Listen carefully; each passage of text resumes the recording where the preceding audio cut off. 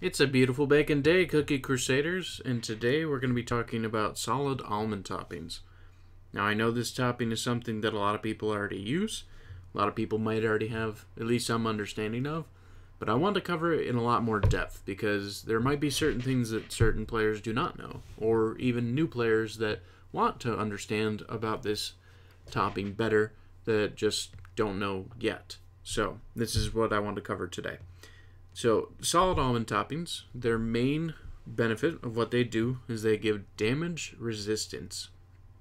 Now, damage resistance is the ability to resist a percentage of damage.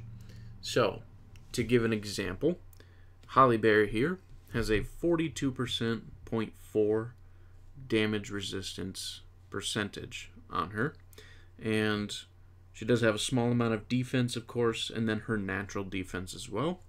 So it's a little bit tough to gauge because of that defense, but we can go against an opponent and see what the average understanding of damage is that we take.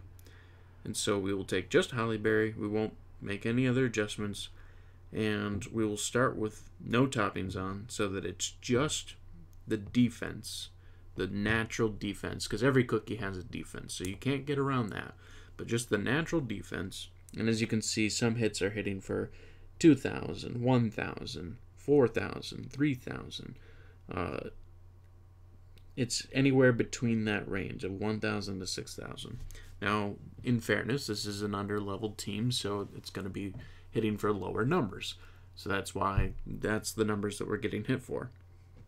But as you can see with no toppings, we don't really do much. We take our full health's amount of damage, so even with damage resistance on there, we'll probably take around this amount of damage too. But it's still good to see 628,000. That was our overall damage taken. Now, if we go back in and do it again, but this time we add the damage resistance of solid almonds, we will have different results, and I will show you that. So now this time, we're getting hit for things like 400, 700, 500, 2,000, 400, 2,000, 3,000, 2,000, 400, 500. So as you can see, it's scaled a lot of the hits down.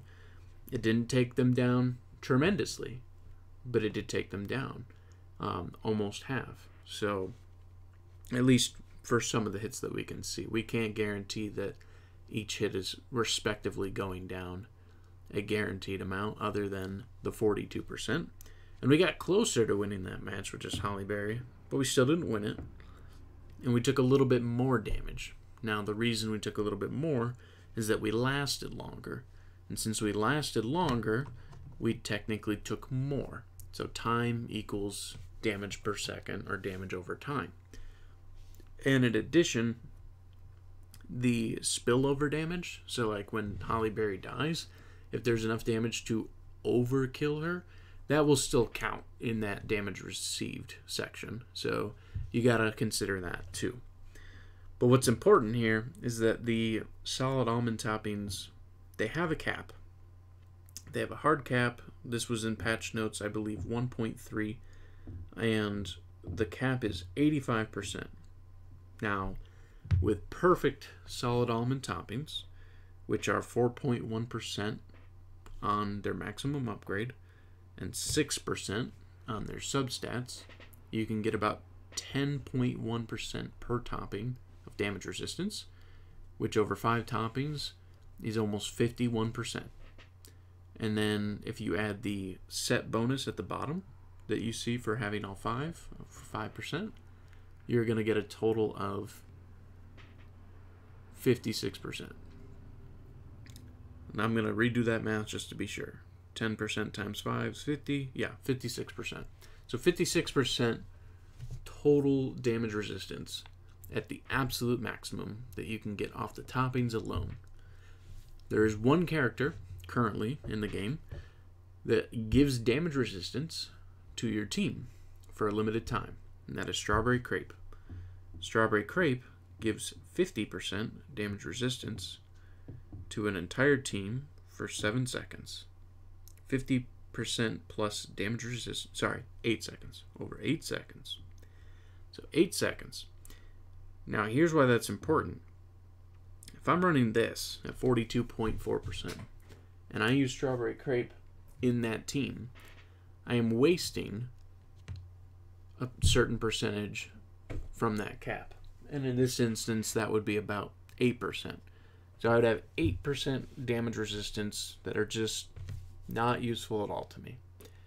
Now, this is a hard judgment because if you're not going to be running Strawberry Crepe at all, probably best to run Solid Almonds for your defensive units, because then, you know, you can guarantee the maximum amount of defensive capabilities from that unit. But if you're running Strawberry Crepe in your team, you're going to have a wasted value. Because look at this. It's 6% damage resistance at the highest topping point. You can get 6% on any other topping. So if you need to have good damage resistance, but you really want some other focus, you can have Strawberry Crepe in the team with a low cooldown to get that damage resistance as much as possible from her, and then 30% max on any other toppings on your unit. So that way you still have a baseline, but then you get up to 80% with Strawberry Crepe, which means you're almost hitting that cap just with that alone. And so that's an important thing too. So it does come down to the team building and how you're going to set up the team. But my recommendation with the almonds is, if you do not run Strawberry Crepe in the team, or can't, maybe just don't have her built, or don't have her skill high enough, run some almonds. That way you can have some defensive power. Now here's how to get the most out of the almonds though. And yet again, this will come down to team building. If you are running a defensive team, damage resistance, HP, and defense are going to be your 3 highest building stats to make the most tanky units, regardless of what typing they are. If they are a shield, or if they are a charge cookie, they'll benefit from that subset more. If they are a DPS unit, they'll still benefit it because they'll still have more survivability, but of course they'll do less damage, so you have to judge whether that will be good enough for you to take out the enemy team with that extra amount of defense. And so it's you got to build the balance according to the team build. If it doesn't work with the team build, it's just not going to work. Because you could think about it, you could technically do damage resistance, HP, and defense for all 5 of your cookies. Have really tanky cookies that will survive longer, but if you're not doing enough damage, then that also gives longer chances for the enemy team to chip in huge hits against you, which may nullify the whole point of you having an extra defense. And sometimes a good offense is a good defense. Kind of just depends. Hence why the scam teams kind of work sometimes. So take this topping as you will and how you think that it will be best used for you, but it is a good topping. It is a very meta topping right now. I think in a lot of specific builds, it can actually be outclassed. I think it is a good generic topping to use on every cookie that you want defensive structure on, but I don't think it is the end-all be-all of defensive toppings that is out there because of that hard cap that exists. Because if you had 100% damage resistance and they didn't have the cap on it, you would never take any damage. So that exists for the sake that you can avoid a lot of damage if set up correctly. To do it correctly, you'll probably need Strawberry Crepe, or if new cookies come out that have damage resistance buffs. So please keep all that in mind when looking at these toppings, and also consider it is much harder to upgrade Solid Almonds and even other toppings to get that 6% damage resistance, because it's such a variance. You have a 5% variance there that you have way more combinations of what you'll actually get. So getting really strong damage resistance on any toppings, even almonds, can take some time. So you may need to use almond toppings to begin with for defensive capabilities, because you may not be able to be quickly building searing and chocolate and peanut and walnut and kiwi toppings that have 6% damage resist in 5 slots. That's pretty hard to pull off. If you get it, great. That's awesome.